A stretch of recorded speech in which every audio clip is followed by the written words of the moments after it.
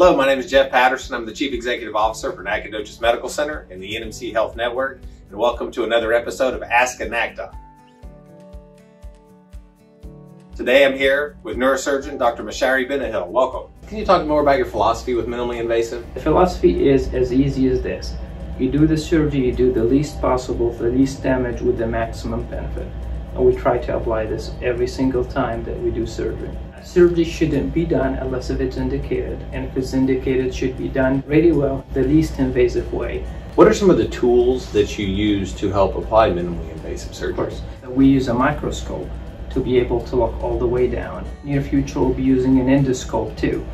Endoscope get a lot of attention in spine surgery. It's becoming a standard of care for certain things. The advantage, it will be even less of an incision and less damage to the muscles. But the reality that I think that's a tool that is even gonna get much better in the future. It will help us going that way, that we can even use it for fusions now if needed and decrease the muscle damage even further. And what are some benefits to doing minimally invasive back surgery? Surgery by itself is a damage, but we do it for a good reason.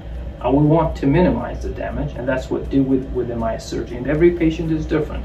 We can't say patient doesn't get pain at all. They do, but the pain is very minimal. And if we're doing a smaller thing like a discectomy, most of our patients go home same day.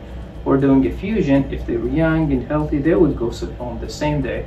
Typically, a patient would stay to 2 or 3 days in the hospital. If we're doing it, even for older patients, we see a lot of them going home the next day. Can you kind of walk us through how you interact with the Nacogdoches Institute of Spine Care? We do physical therapy, we do injections, we try to teach patients the healthy lifestyle. So we go through a rigorous process. What we try to do is we use all the scientific materials, all the scientific knowledge that we know, and apply it for the patient. Reach this stage and they actually need surgery, then we can expect giving them 80–90% benefit. I had spine pain, back, neck pain, etc. What would you recommend? You need to know that's a very common problem that happens to a lot of people. So I'd recommend you to get help with your family physicians. We can help you with your back, refer you to physical therapists, give you instructions about how to improve your back pain.